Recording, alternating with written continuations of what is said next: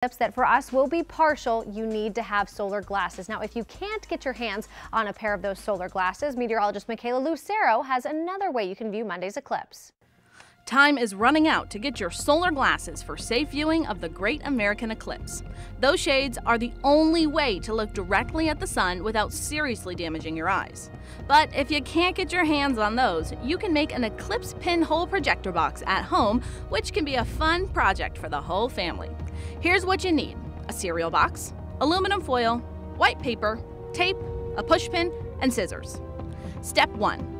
Trace the bottom of the cereal box on a piece of white paper and cut the paper out. Step 2. Tape the paper to the inside of the bottom of the box and seal the top. Step 3. Cut 2 rectangular holes in the top left and right of the box. Step 4. Cut a piece of aluminum foil to cover the left hole and tape in place. Step 5. Poke a pinhole in the center of the foil.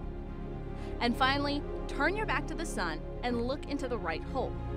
You will watch a projection of the eclipsed sun on the paper inside of the box.